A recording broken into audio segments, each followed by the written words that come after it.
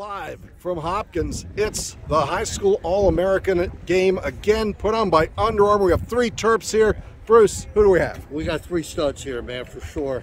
Dante Trader in the middle, Eric Spanos, and DJ's baby brother, Colin. All right. Let's start off with Eric.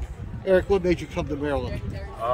It's always been like a dream school of mine. I was born here, and my parents grew up with liking the school. We always rooted on the sports, and so it was always just like one of my goals. And with me being able to make that happen, it was a no-brainer for me.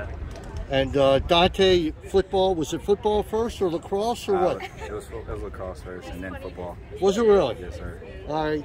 And when did you start football practice? I started 2 months ago, and then we started camp August 6th.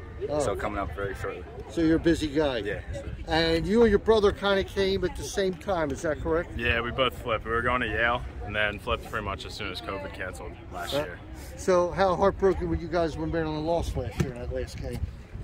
Yeah, it's obviously something to be kind of wishing they won, but can't really do much about it. And it's your era. So it takes a lot to get there, man. Yeah. Two teams end up. Takes a whole lot. It was a great, tremendous team. Go ahead. All right. Favorite thing about being a Terp? I'd say the brotherhood of the team.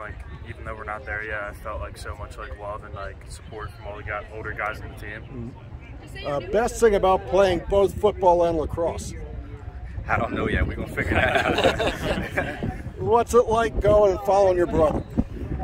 It's great. We've always known we wanted to play together, and to get that opportunity is awesome. All right. Where'd you learn to shoot behind your back like that? How long did that take? I don't know. I've had a stick in my hand since I've been able to walk. So. It's with the one-hand shot I saw. Yeah, you had a one-handed shot that looked like a cross between throwing a football and playing hockey. What was that? I don't know. It's just me just doing crazy stuff. Just being in a situation. Just do it.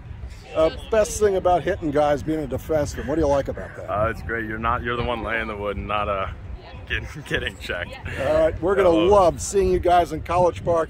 Thanks for being Terps, and catch us on 1300 CBS Sports Radio in Baltimore. Bruce, take us out. Hey guys, thanks a lot. We wish you the best of luck. You're gonna have a blast. I promise you that.